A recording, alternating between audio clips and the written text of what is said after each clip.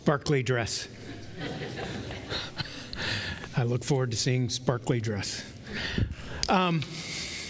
So next Sunday morning, Pastor Miller's going to be here, and he's going to preach next Sunday morning. And for those of you who have been around the church since before we were here, when we bought this property and built this building that we just paid off in October, if you've been around since the old days, you probably know people in the community that are no longer really attending here. Let them know that we would love to have them come next Sunday as we celebrate, and then that evening at the celebration dinner at 5 o'clock. Open your Bibles this morning. Turn to the book of Matthew, Matthew's Gospel, chapter 4. That's where we're going to start again this morning. Last Sunday morning, I think it was second service, but last Sunday morning, right up here in the second or third row, the Gogan family was here. And Dylan, who just graduated from high school, was leaving right after church, was going down. It was first service, I believe. So in this service a week ago, we prayed for the Gogans, and Dylan was leaving for boot camp. Right after church, went down, stayed in the hotel in Nashville on Sunday night, and then Monday got on the bus, took off for boot camp. I gave Dylan the same speech that I give almost anybody at that phase of life, whether you're packing up your bag and going off to college, or packing up your bag and going off to boot camp, or whatever. You're moving away from home for the first time. I give him the same speech because I can't help but give speeches. I say this: when you get there, in his particular case, when you get to boot camp, when you get there, your first few hours, your first few days, look around for good influences, good guys. Specifically, look around for other Christian young men, because they are there. Sometimes we think that when we go to work, when we go to school, that you're not. Dylan, probably nervous. He didn't say, Pastor Rich, I'm very nervous, but probably nervous to get on a bus, to go off and start this new chapter in his life. It's not going to be like home anymore. Go look for Christian friends, because the idiots will find you.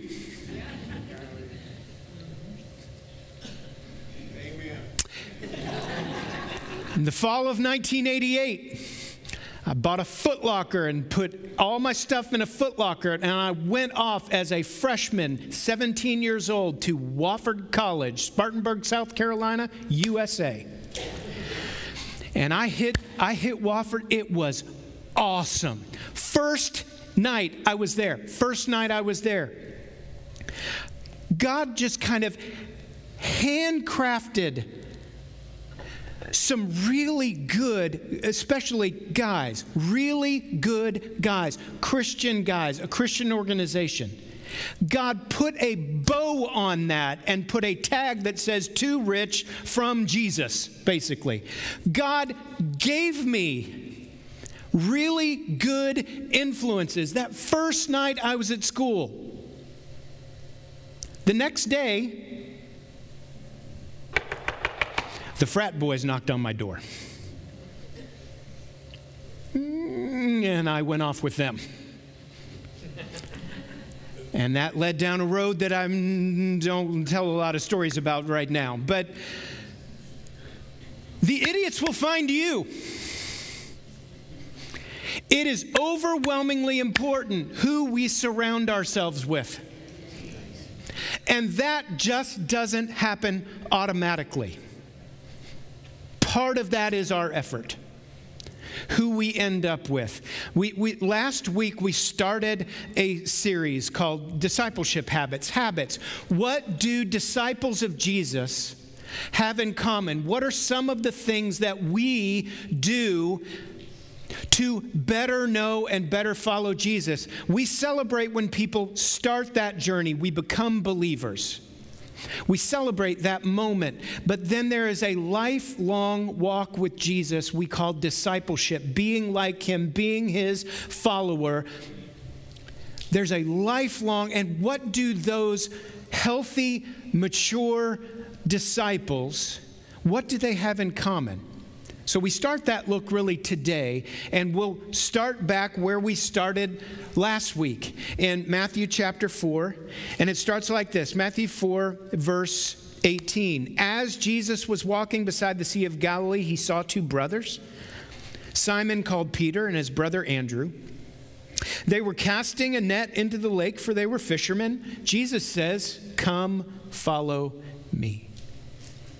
Now, 2 weeks from today, we're going to unpack those words, because those words mean more than just, "Hey, fellas, follow me." There's more there. We're going to look at that in a couple of weeks. "Come follow me," Jesus said, "and I will send you out to fish for people." At once, they left their nets and followed him. Going on from there, he saw two other brothers, James, son of Zebedee, and his brother John. They were in a boat with their father Zebedee, preparing the nets. Jesus called them, "Come, follow me." And immediately they left their boat and their father, and they followed him. Jesus called them not for a day trip. Hey guys, do you have a couple of hours? He didn't call them to a service. Let's go to church together. Let's sing some songs. Let's shake some hands. Let's give an offering. Let's read from the word, and then we'll go on about our lives. Jesus called them to a 3-year deep dive into his life. Discipleship is not a 10 sheets of paper, fill in the blank Bible study. Discipleship isn't just showing up to church here every once in a while. Discipleship is a daily decision to walk in the steps of Jesus. And we're going to look at that a little bit closer in a couple of weeks. I want you to turn to the book of Acts now.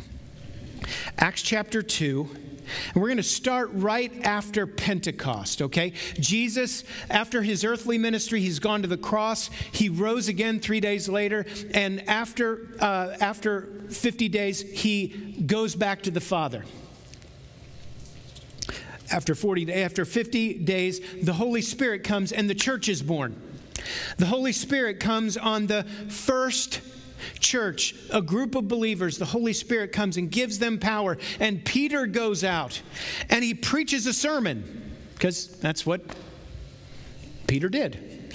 He goes out and he preaches a sermon. And at the very end of his sermon, Acts chapter 2, starting at verse 37, when the people heard Peter's sermon talking about Jesus and the fact that Jesus had gone to the cross and he rose again, and the Spirit had come on them and given them power. At the very end of Peter's message, when the people heard this, verse 37, they were cut to the heart and said to Peter and the other apostles, "Brothers, what should we do? What do we do now?" And that's really one of the questions that set up all this that we're going to talk about over these next few weeks. If I am a believer in Jesus, or if I want to be a believer in Jesus, what do you do next? What are the things that people who have a faith in Christ and are walking with him, what do true disciples have in common? What do we do? Peter said, "Repent and be baptized, every one of you." That's where we start. "Repent and be baptized, every one of you, in the name of Jesus Christ for the forgiveness of your sins, and you will receive the gift of the Holy Spirit." Skip down to verse 41. Those who accepted Peter's message were baptized, and about 3,000 people were added to that number. That morning, how many people were in the upper room? 120. The Holy Spirit comes and gives them power. That night at bedtime, there were 3,000 new believers. What did those 3,000 people... Go back. What do we do? What do you tell those 3,000 people with brand new faith in Jesus? What do we do? Well, thank you for asking. Verse 42. They devoted themselves to the apostles' teaching and to fellowship, to the breaking of bread and to prayer. We're going to be talking about some of these things over the next few weeks. Everyone was filled with awe at the many wonders and signs performed by the apostles. All the believers were together. Big word. All the believers were together and they had everything in common. They sold property and possessions to give to anyone who had need. Every day, they continued to meet together in the temple courts. They broke bread in their homes and ate together with glad and sincere hearts, praising God and enjoying the favor of all the people. And the Lord added to their number daily those who were being saved. Every day they met together. Every day they met together. Every day they met together. Do you know how often we meet together? Periodically. We have services every Sunday morning. That's not every day. Every day the early church met together. If they met together daily, if they needed to be together, who needed to be together? 3,000 brand new believers. What do we do? Well, you need to come back tomorrow. We need to keep talking. See, if all we want is a tick mark, okay, they prayed a prayer and we dunked them and now they were dry, now they're wet and boom, boom, we're done. And they now can go to heaven.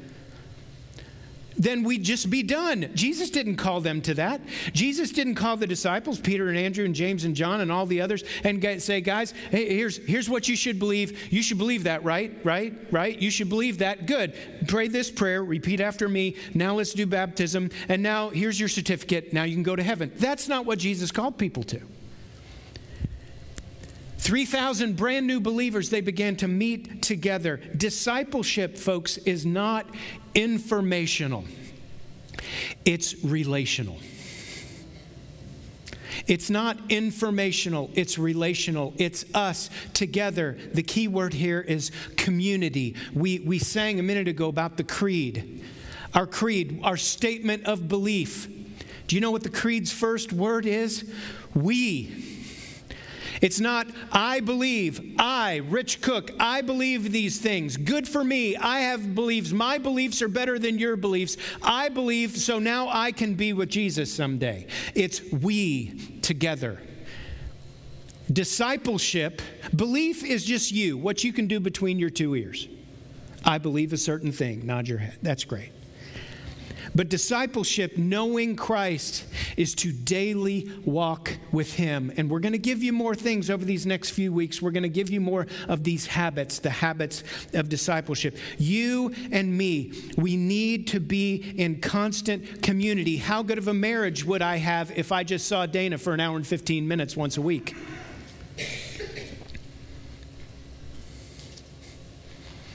You neither. If we're building relationship, if we're building a bond, we need constant communion. We need community. It matters. We're called not for informational belief systems. We're called to discipleship. And folks, you can't do that with a 6-week Beth Moore Bible study. Not to pick on Beth Moore. You can't do that with the Henry Blackaby Bible study either. Okay? We can't just do that with one little course we take. You want to be a church member? Good. We'll do your little church member class. Okay, here's your certificate. Well, good. That's another step. But discipleship is a lifelong building of community. You need someone walking a little bit in front of you. Remember Paul? Remember Saul? Book of Acts, Saul, a Pharisee persecuting Christians. Jesus shows up, knocks him off his horse, or that's always been my picture, okay? Gets his attention. Who goes to bat for him? A guy named Barnabas. Every Paul needs a Barnabas, a little bit in front of you. You can read about him in Acts chapter 9, Acts chapter 11, the relationship between Paul and Barnabas. Paul is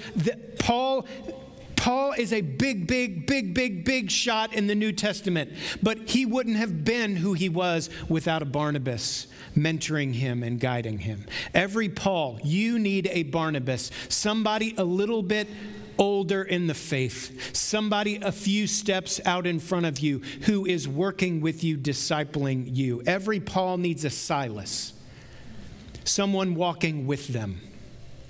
Every Paul needs a Timothy, someone walking a little bit behind them, but you are walking with them. You're discipling. So I ask you, who is discipling you? Who's discipling you? You're here on a Sunday morning. Awesome. Good. Keep doing that. But if the only time I talked to Dana was once a week on Sunday morning from 9:30 to 10:45, then we would not have a great relationship. Who is discipling you? The first 3,000 believers there in the book of Acts on the first day of the church, they devoted themselves daily to coming together, to being with each other, to learning more about Jesus. It's not just informational, it's relational. Every Paul needs a Barnabas, somebody who's a little out in front of them. Every Paul needs a Silas, someone beside them. Every Paul needs someone they're discipling. Timothy, someone just a little bit behind them as they are bringing them on. Now, let me switch gears. Church, hear me. Turn to the end of the book of Matthew, Matthew chapter 28. Again, we looked at this last week. Chapter 28, after the crucifixion and resurrection, Jesus looks at his disciples and he says this: all authority in heaven and on earth has been given to me. Therefore, go and make disciples. He said to his disciples, go make more disciples. Go make disciples of all nations, baptizing them in the name of the Father and the Son and the Holy Spirit, and teaching them. You don't teach people by giving them a piece of paper. Here, do this and you'll be golden. That is a daily, week after week, month after month, year after year, building of relationship. If we are going to be a disciple-making church, no telling the kind of people that are going to show up. Don't be surprised when people not quite like you come around. From day 1 to day 100 to day 10,000, new and learning disciples are going to make messes and make mistakes. New disciples, new believers aren't finished products. I don't think you heard me, so I'll say it again. New disciples, learning disciples aren't finished products, and neither are you. And neither am I. I was brought up in church. I think I was born on a Tuesday. Probably by Sunday or the next Sunday I was in church. I was in church in the old days when it was Sunday morning, Sunday night, Wednesday night, and any revival meeting within a 3-county area. So I was at children's church, children's camp, teen camp, VBS, youth group. That was my life. And I've known Jesus now for a long time, and I am not a finished product. Ask Dana. I'm not done quite yet. And if I'm not done, I'm not sure that you're done. And I will still make messes. You know how I know? Because I've watched some of you. You all make messes. Another preacher, not me, another preacher said, man, this job would be awesome if it wasn't for all the people.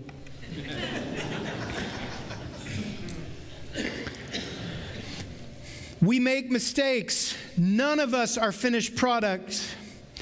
So let me tell you, as we kind of come in for landing this morning, let me tell you, and I saw this video again this week. I've seen a similar thought before, and before I tell you this story, I want to just tell you, don't hear what I'm not saying. Don't hear what I'm not saying. But I watched a video this week of another pastor who said it like this. Another pastor telling the story said a kid came up to him in his church and said, Pastor, do I have to stop smoking weed to be a Christian? And the pastor responds, no. By the way, that's not the sermon I heard back in the 80s. And the kid was confused, and so he said, "Do I have to stop smoking marijuana to be a Christian?" And the pastor said, "No." And the kid said, "I don't understand." And the pastor said, "No, you don't. We come to Jesus, no barriers. And along the way, we become more like him." Along the way. Day one, you're not a finished product.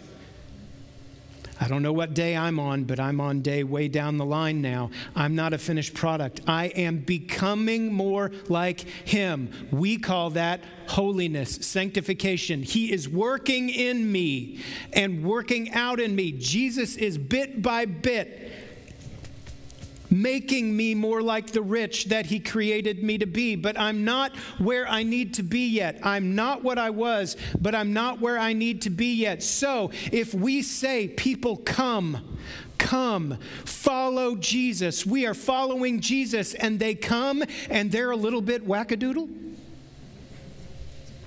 We're good with that. So somebody in here right now is going, "Rich, we can't have those folks around here." Well, what if it was my kid? What if it was your kid? Somebody that you're praying for to know Jesus. It's your kid, your grandkid. And right now they're out there and they don't know Christ. How many barriers do you want us to put between them where they are and being in the presence of Jesus? How many barriers? Let's name those barriers. 0. Come. As broken and sinful as you are, come. Do you know why? We need community. We need to be together. I need people in my life that are a little bit further down the line than I am. Older brothers in Christ that I spend time with, that I learn from, that I give the green light to look at me and say, "Rich, this in your life?" We need to look at that. Is this lifting up Jesus? Is this drawing you closer to Jesus, or is this hindering your walk? I need people who are walking with me, beside me. I need to see others who are younger in their faith and be a part of the solution, drawing them to Christ. We believe. We. Rich, what do we do with this? Who's discipling you? There in the book of Acts, Peter goes out and he preaches a sermon, and 3,000 new believers are added. Who's discipling them? You today, if you're taking your first step toward Christ this morning, and we're going to go to the table in a minute, and we're going to invite you, if you would like to come, take maybe your very first step toward Jesus today. Then what? You need to take those next steps. One of those next steps is being here on Sundays. One of those next steps is being in community. Another is being a part of a group. We have Sunday school classes. If you're a Sunday morning person, we have small groups that meet periodically. We have men's groups, women's groups. If we don't have a group that fits you, make a group. Make a group, look around for somebody like you and say, "I want to know Jesus better. Can we do this together?" Back last year when I was thinking about this series and thinking about the habits of discipleship, I thought, okay, what do we do? What do we do first? What do we do first? You know, there's 1,000 things that Christians should do. You know, you should read your Bible, and you should pray, and you should give, and you should serve, and all those good things. And what I settled on was we actually mostly need to be together. That's not just on Sunday mornings. Folks, you need somebody walking with you, who's coaching you, who's helping you, who's teaching you, sometimes correcting you, but mostly they are your fan club. They are encouraging and loving on you with the love of Jesus. Do we need all those other things? Yes, we'll get to them. But we do that together. Jesus didn't say, here's some stuff to believe. Believe this. He said, follow me. And we don't do that for an afternoon. We don't do that for a long weekend. We do that for the rest of our lives. The early church met together daily. If they needed it, we probably need it too. We're going to pray, and then we're going to come to the table. But would you stand with me? Let's pray together. And as I pray today, I want you to ask yourself the question. I asked this last week. Am I a believer? If you're not, we can take that next step. Am I a believer?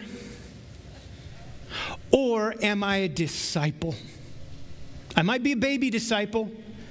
I might be a disciple who wants to be close, but am I going to be a mere believer and just stay there? Or am I going to give my life to Jesus in following him and be a disciple of him and be with others?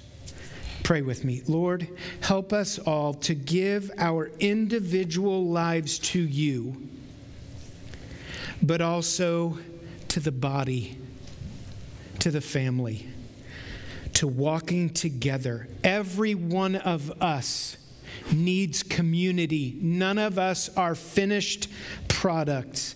We need to be together, not just on Sunday mornings, but we need to be together with each other.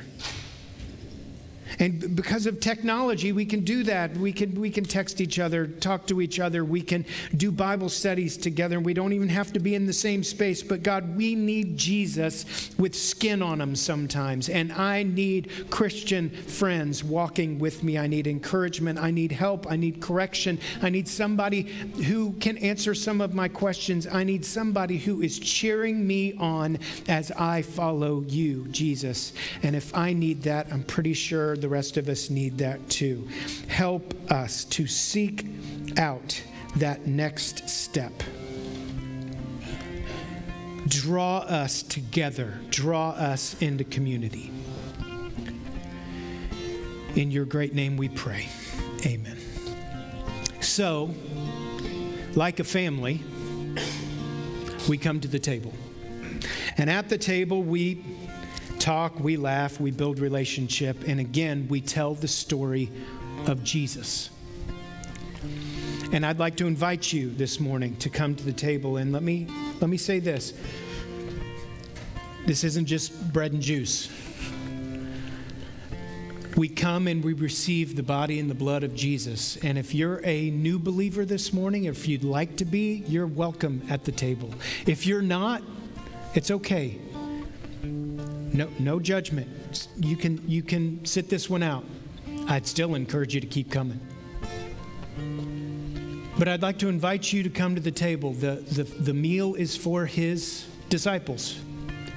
And if you're not one this morning, you can be. You can come.